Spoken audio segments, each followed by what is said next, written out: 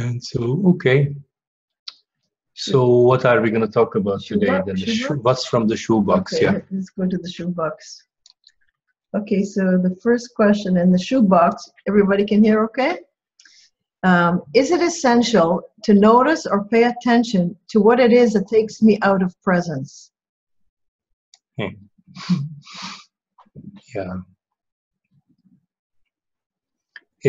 It's wonderful that I really don't know those questions in advance. I don't really want to know.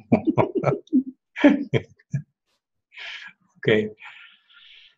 So what is it good to know what takes me out of presence? Okay. The moment I'm in presence, I have transcended the mind that works in duality. And that's the objective, that's the goal, is to transcend my own mind, that the component of my own mind that seems to be talking to me in my head. It's like a little monkey telling me stuff. So if once I have transcended my own mind, I could look back and say, oh my God, what is it that took me out of presence before? And as soon as I ask that question, my mind kicks in again. And there is nothing wrong with the interaction of the mind, no mind. Some of you know I usually show the mind this way.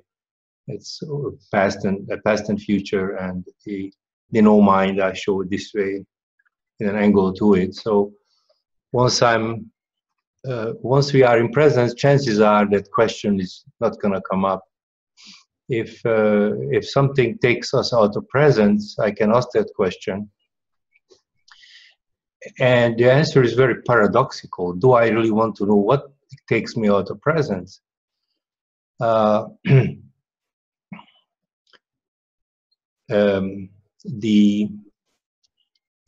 paradox is such that there's nothing wrong with knowing what takes me out of presence.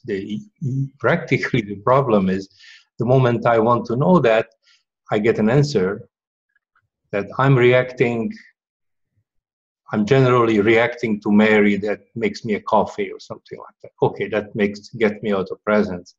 But then the problem is then the mind usually will not shut up and continue. And Mary always does that, and she should know I like espresso coffee instead of drip coffee. And I want a type of milk. I want kosher milk, and I know it's like kosher pork. So there is this interaction with the two realities, and interacting in the true realities is fine. The danger lies in the mind actually answering the question. I want to know what takes me out of presence, and then the mind answers and now stores it away as here it is something important. Mary making coffee takes me out of presence. Okay, so what have I accomplished? There's the thought called Mary doesn't make the coffee, right? And now I have to transcend that thought that I was asking at the first place. So I got my answer, but now I have something else to transcend. So generally speaking, it's not a good idea to focus on what takes me out of presence, because it lends itself to explanation. It lends itself to including the mind too much. It lends itself to psychology. Nothing wrong with psychology. It lends itself to story. Oh my God, I shouldn't have married Mary because she doesn't know about kosher milk.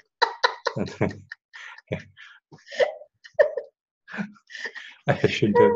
So I also don't know what kosher milk. Neither do I. I just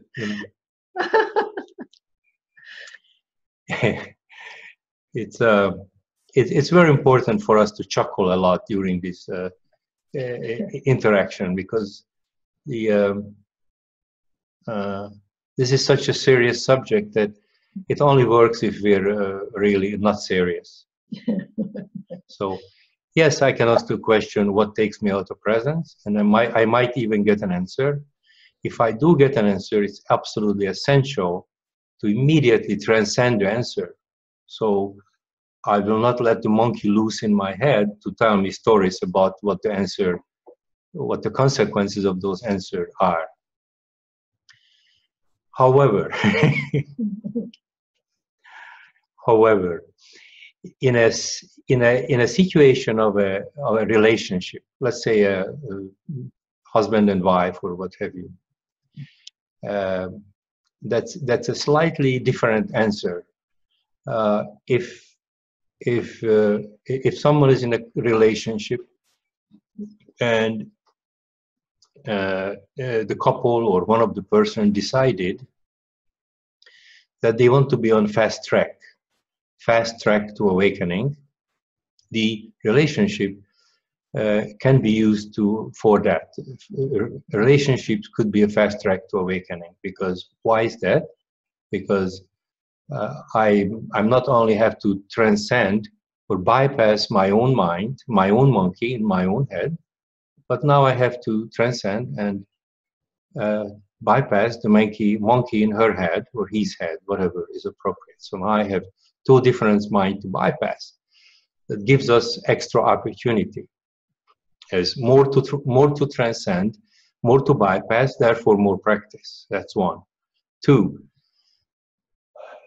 let's say couples usually have habits, like, you know, every time I remember, this might be a weird story, but when I was a kid, my father used to go and drink with his buddies every Sunday morning. He didn't go to church. He went drinking with his friends. So he got a bit drunk, and every time he came home every Sunday, it was very predictable that his wife, my stepmother, was saying, I'm not going to serve a drunk man lunch, right? So that was a very predictable event. So let's say there is an interaction between couples that you kind of know how she or he is going to react to something. Then that reaction, you know that reaction or that behavior is going to take you out of presence, which was the question, right? Knowing what will take me out of presence is a huge benefit, because, okay, now she's going to come home and yell at me. Okay, so she enters the door, I go very quickly bypass and stay there. And then what I have done at this moment, knowingly, I know what would take me out of presence, and I bypass in advance. So in that case, it was really beneficial to know what took me out of presence, because it encouraged me to quickly, sharply go into the body and transcend, bypass. Also what it does is it takes the couple out of the normal behavior. So every time she knocks on the door, I already know she's coming home and she's going to argue with me, and I'm going to say something nasty. So instead of that, I know I'm going to react. I go bypass, and she or he will be surprised that, oh, that dude is not reacting. So this is the in the event of a couples practice. Couples practice is the fast track to awakening. In the event of a couples practice, it's very good to know what takes me out of presence. A predictable behavior or my own predictable reaction. Something predictable is coming, but you know what? I'm going to make it not predictable. Oops, I bypass it. And she walks in or he walks in. Wow. What's going on? You know, he usually reacts nasty. or she usually reacts nasty, and there's no such a thing. So all of a sudden the relationship starts shifting, the possibilities start shifting. So the answer is, in the event of a couple's relation, in a couple's awakening practice, the fast track, it's very good to know what takes me out of presence. In the event I want to know what is my own monkey telling me when I react, it's rather not. It's rather good just to bypass quickly. It's, if you want to know, it's fine, but it's not advisable, because once the monkey starts talking, it'll bring in more thoughts. So I hope is it clear? Yeah. Okay. And now I'll know to go sharply inside. Sharply inside. Every time you want kosher milk. Yeah, that's right. Absolutely. Kosher bacon too.